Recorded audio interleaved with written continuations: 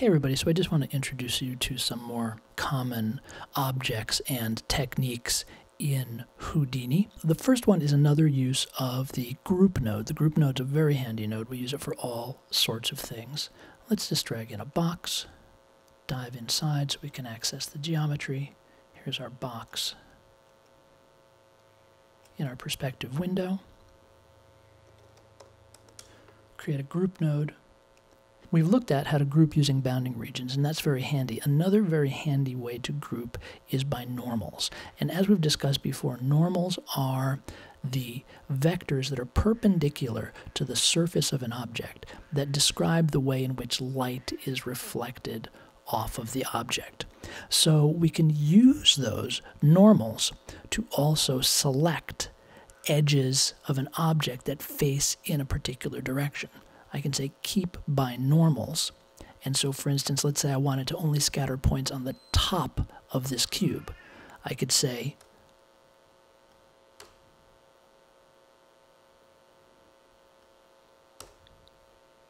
only select the normals that are pointing upwards, that are pointing 1 in the y direction.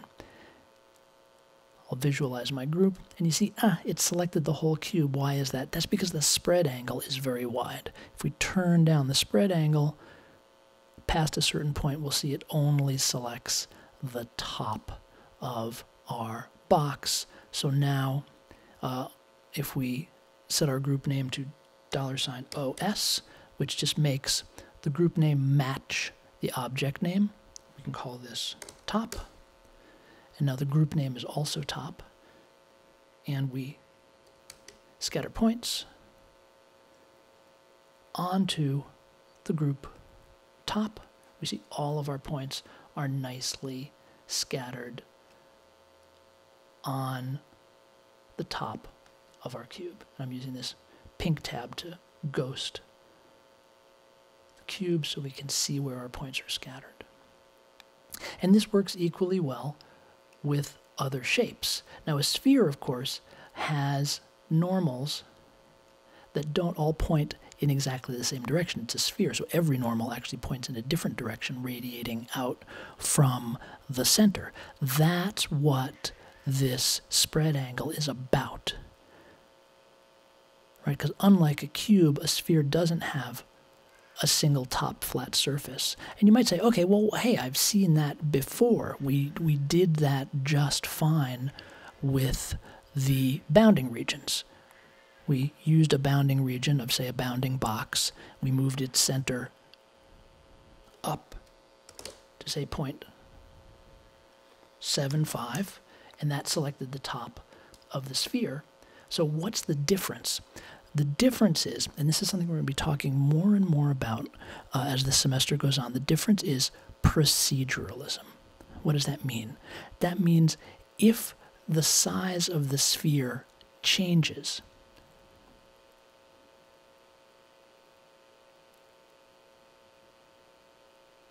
the selection doesn't change in a predictable or logical way, right? If we make our sphere larger, we still want just the top section selected, it's not going to do it because we're dealing with a bounding box, this bounding box. So as I make the sphere larger, it interacts weirdly with that bounding box. Let's make it higher resolution.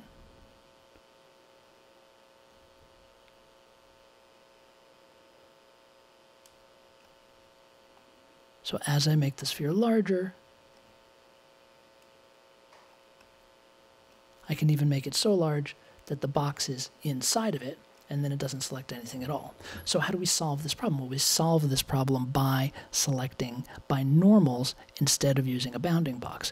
The bounding box is still extremely useful in certain circumstances. But in the circumstance of a sphere that we might change the size of, now, as I scale my sphere, my selection remains exactly the same. So let's switch back to the box. We're selecting the top of the box, scattering some points on the top of the box. Let's just scatter a few.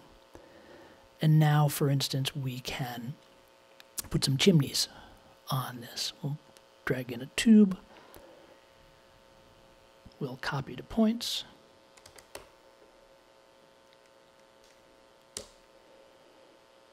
Take our scattered points, take our tubes,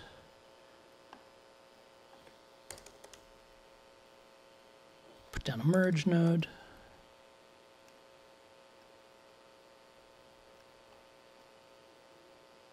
we'll merge our building back with its chimneys, and now we can go in and work on these tubes a little bit. We'll give them some additional resolution. Scale them down to be more chimney-like, and we see immediately the problem that we have, right? We don't want our chimneys hanging down the side of the building like that. We want them on the roof. How do we deal with that? Well, that is the transform node. And you saw the transform node in the Houdini Isn't Scary tutorial. And we're going to scatter onto a transformed version of our box. So I'll ghost the box and look at the points. And the transformed version of our box will be less wide and less deep. So you see the points have all moved in from the edges. And this is another example of proceduralism, in that my chimneys no longer come all the way to the edge of the box, regardless of the size of my box. Because my transformed box, my smaller version of the box, is proportional to, is relative to my original box. So if I want to randomize the height of these tubes,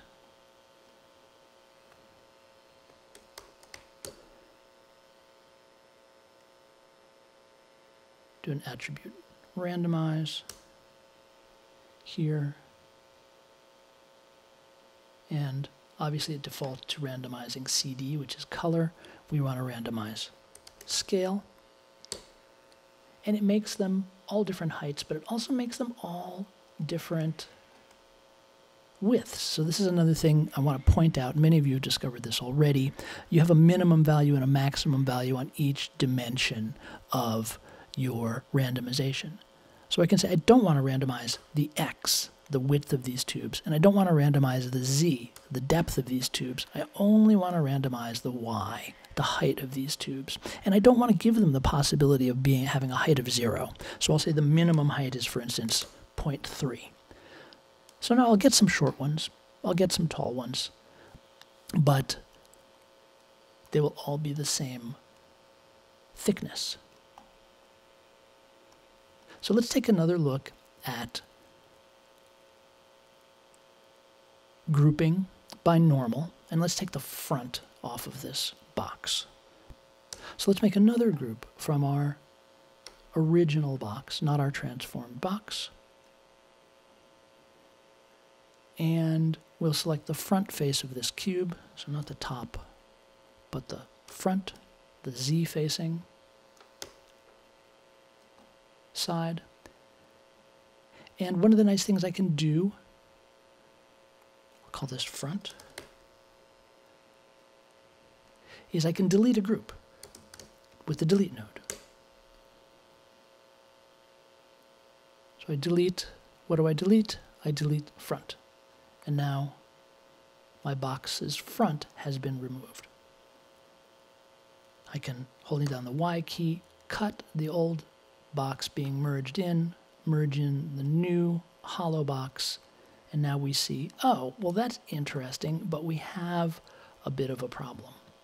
And we haven't confronted this before, because before, when we were building buildings on our planet surface, it didn't matter that the basements of the building were really deep. But now, if you want to see inside this building, you know, maybe we don't want these chimneys hanging down so far. So that's another feature I'm going to show you of the geometries here, that also is another example of proceduralism. So this center point, if I move it to 0.5, I see nicely all of my chimneys sit on top of the building. Because rather than being scaled from their center, they're now being scaled from 0.5 meters below their center, which is the bottom of the tube, because they have a height of 1. And they sit nicely on top of my building now. But what happens if I want to make my tubes shorter? The bottoms don't line up anymore. Now they're unaligned because my tubes are only 0.6 in height, but I've moved my center down 0.5, so I would have to use 0.3 here, half of the height, and now they sit nicely again. To make this procedural, what I want is I want these two numbers to change together, and you're often going to do this in Houdini in a lot of different circumstances. It's very easy to do. I can simply right-click and copy the height. I say copy parameter. Go over to center, and I say paste relative reference. And now my center and my height are linked. But I don't want my center and my height to be equal. I want my center to always be half my height. So I go into center and I say divided by, which is a /, divided by 2. Return. And now, no matter what the height of my chimneys, they will always rest flat on the surface. This is another example of proceduralism. This value is relative to this other value. And again, how did I do that? I took the height by saying copy parameter. I went up here, I said paste relative references, and then because I wanted to do some math on it, I just typed that math in. So height divided by 2. That'll keep these chimneys sitting on top of the structure. So I look at another common node, which is the poly extrude. Because our problem with our box here is that it has no thickness. Poly extrude very easily gives us that thickness. We just insert the poly extrude node, increase the distance, and now we have some thickness.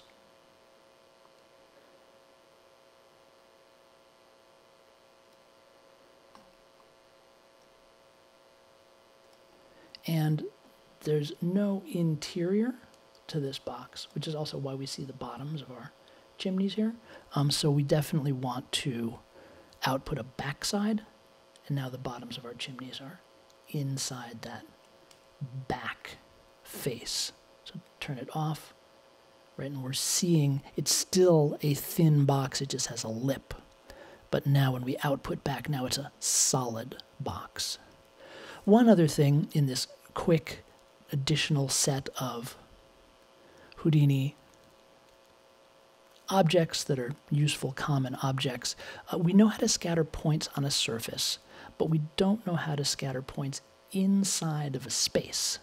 And you might think it's like scatter inside or scatter on volume. It's not. It points from volume.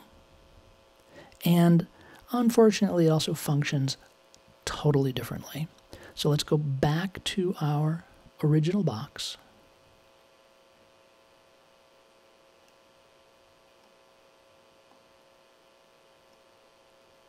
And it creates ordered points inside the volume.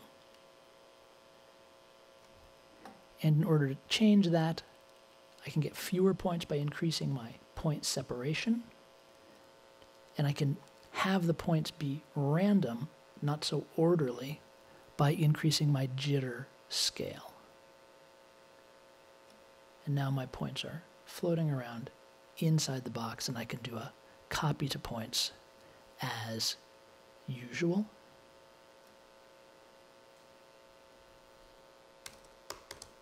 Copy to points. Copy a sphere to those points. crank down the scale, merge it into my final output, and I have a nice building filled with spheres. Now you see my spheres are sticking out a little bit here. I could create another transformed box just by inserting a transform node here. And I can just take my uniform scale down. And now the box that I'm creating points in is considerably smaller than the box we're seeing. You can see the outline ghosted of this box. So the points themselves are in a smaller volume. So the spheres stay within the confines of the box. Just a few more objects and concepts in Houdini as we move forward.